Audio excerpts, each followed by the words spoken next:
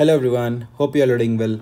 So in this video, we'll discuss the first problem of Leetcode BiWeekly contest 115. It's an easy level problem.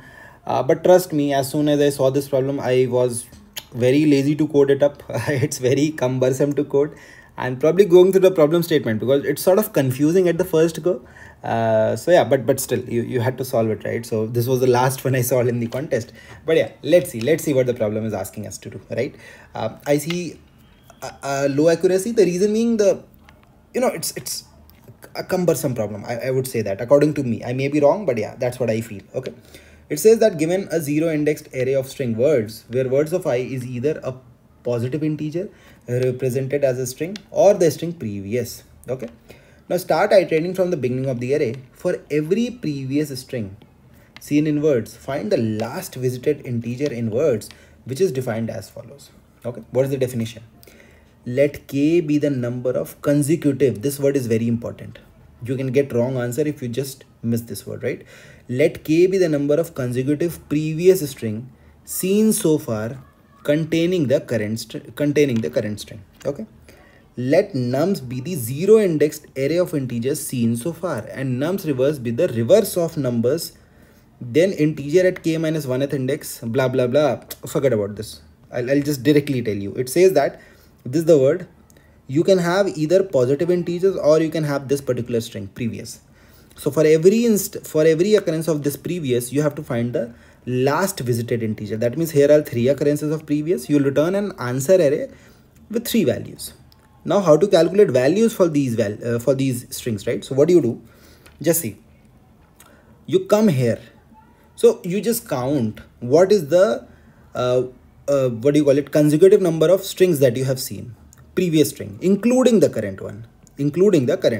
So here you just have one string, right? One string. Great. Now till this point, what are the integers that you have seen? 1 and 2. So this is nums. Also, what's the reverse of this array? 2, 1. Okay. So how many consecutive strings you saw? Just 1. So you saw k consecutive strings.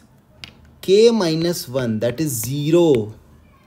0th value, 0th index value in reverse of number is your answer. Okay, 0th index value in reverse of your number is your answer. We'll see more examples, don't worry. I move to this one. What are the numbers I've seen till now? 1, 2. What's the reverse of this array? 2, 1. This is index 0, this is index 1, right? Now how many consecutive previous I have seen till here? Including the current one, it's 2. Great, it's 2. Now, what is 2 minus 1? Remember, since you have seen k, you always find the k minus 1th index number. So this is 1. 1th index number is your answer. What is 1th index? 1. So 1 is your answer. Let's come here. How many consecutive previous strings you have seen? 3. What is 3 minus 1? This 2. So what's the second index? Remember, I just have 2 indices. I just have 2 elements. This guy is saying, okay, give me the third element, right? Because second index means third element, right? This index starts from 0, 1 and 2. So you return minus 1. Getting it? So this is what the problem is saying. Let's see one more example to get a feel of this. Okay. No answer for this one. You come here. What are the numbers you have seen till now? Only this. What's the reverse of this array? This. How many consecutive strings you have seen till now? I mean previous string, including this one, it's 1. So what is 1 minus 1? It's 0. What's the 0th index number in your reverse? 1. So 1 is your answer. Next number you see is 2. What's the reverse of this? 2, 1. You come here. What's the, a consecutive number of previous strings you have seen till here, including this one? It's 1. What is 1 minus 1? It's 0. 0th index number is your answer. 0th index number is your answer. You come here. Okay. What's the consecutive number of previous you have seen till now? For this, including this one, it's 2. What is 2 minus 1? It's 1. 1th index number is your answer. 1th index number is your answer. Getting it? So this is what the problem is asking us to do. The constraints are low. It's an implementation based problem. So nothing, different to explain in this. Just see. This is the answer array. This is the values that I have seen. Count is the number of consecutive strings that I have seen. Previous string, right? So if the current word is previous, that means I have to calculate the answer. So first increment the count. Whatever is the value of count, increment it, because the current string is previous, right? So at least I saw one previous string. including the current one. So this is the current one. If count is greater than vals.size, that means if I've seen the sufficient number of values, sorry, if I have not seen the sufficient number of values, I add -1, or else I do integer.values of vals.get ct -1. Simple. Getting it? This is what I do.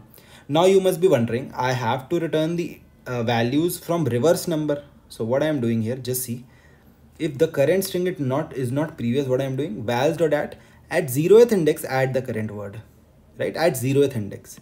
So I'm adding the numbers like this. If you saw 1, great. If you saw 2, add it here. If you saw 3, add it here. If you saw 4, add it here.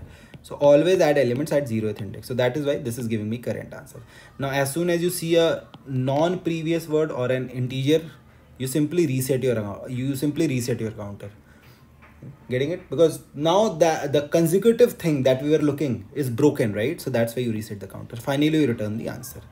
Okay, so this is how you solve this problem. I find it cumbersome to code, so that is why I was a little bit reluctant to code it, but yeah, just to make the videos I coded it, right? So yeah, I hope you learned something new from this video. Do support it by giving a thumbs up. Do subscribe to the channel. Let me know in the comment section if you have any queries related to the solution or you used any other approach. Okay, so that we all can learn from each other, right? So yeah, have fun. I'll see you in the next video. Take care. Bye bye.